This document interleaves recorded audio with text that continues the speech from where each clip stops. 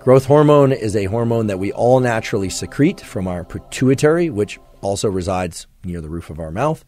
The signal for the pituitary to release growth hormone arrives from neurons that exist in the hypothalamus, and then growth hormone impacts metabolism and growth of cells and tissues of the body. It is responsible for tissue repair as well, and the growth spurt that everyone experiences during puberty is the consequence of growth hormone. As all of us age, when we go from adolescence to our teenage years and then into young adulthood, but then starting in our early 30s or so, the amount of growth hormone that we secrete is greatly diminished. Normally, we would release growth hormone every night.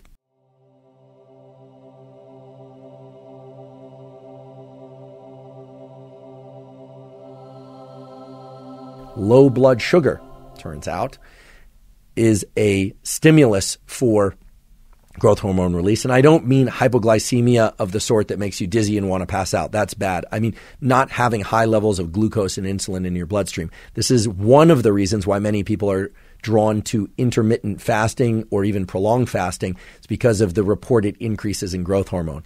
Certain forms of exercise have also been shown to stimulate growth hormone release, which for people in their 30s, 40s, and beyond could be very useful and may also be useful for people who are just trying to stimulate the release of more growth hormone in order to, for instance, recover from exercise or stimulate fat loss or muscle growth or repair of a particular injury.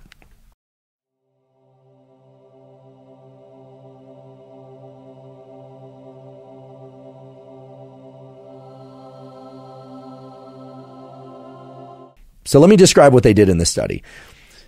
They used an 80 degrees Celsius environment, so that's 176 degrees Fahrenheit. And they had subjects do this sauna for 30 minutes, 4 times per day. So that's 2 hours total in one day. 30 minutes in the sauna, a period of cool down rest, 30 minutes in the sauna again, cool down rest, a third and a fourth time. So they had subjects do this protocol. And I should mention they had both male and female subjects in this study. And the entire study lasted a week. They did this 2 hours of sauna exposure on day 1, day 3, and day 7 of that week. And they measured a lot of different hormones: cortisol, thyroid stimulating hormone, thyroid hormone itself, luteinizing hormone, and follicle stimulating hormone, which are hormones that essentially drive the production of other hormones. They looked at prolactin and they looked at growth hormone. In subjects that did this 2 hour a day, 80 degree Celsius protocol, experienced 16-fold increases in growth hormone. So they measured growth hormone before the sauna and after the sauna, and growth hormone levels went up 16-fold, which is obviously an enormous and, it turns out, statistically significant effect.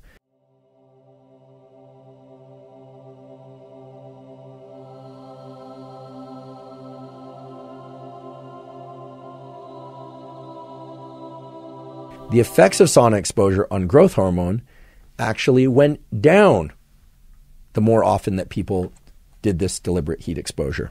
On day 1, there was a 16-fold increase in growth hormone.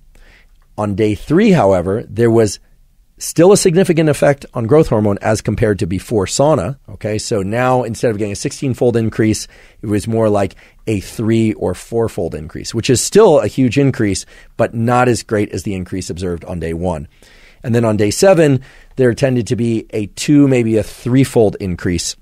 The reason this happens is because heat, just like cold, is a shock or a stressor to the system. In the context of cold, if you get into a very cold ice bath, for instance, a 5-degree ice bath, even for 20 seconds, it's known to increase norepinephrine 200%. It can double the amount of norepinephrine that you suddenly release into your brain and body, which actually can have some positive effect. But if you were to do that every day, you would become cold adapted.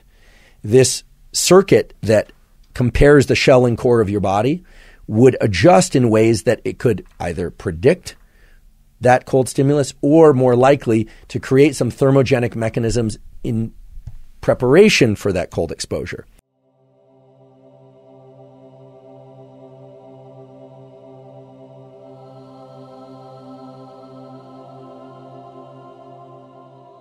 But the fact that that result diminished over time either means that the circuit was not as efficient in communicating that shift in temperature, or that that shift in temperature was of less impact because the downstream effectors were not engaged to the same extent because it wasn't as much of a shock. And I think the latter explanation is far more likely.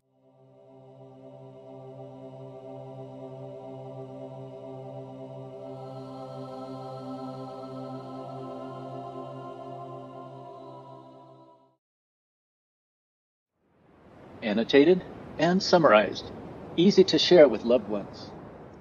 The description below the title for this video has these summary points.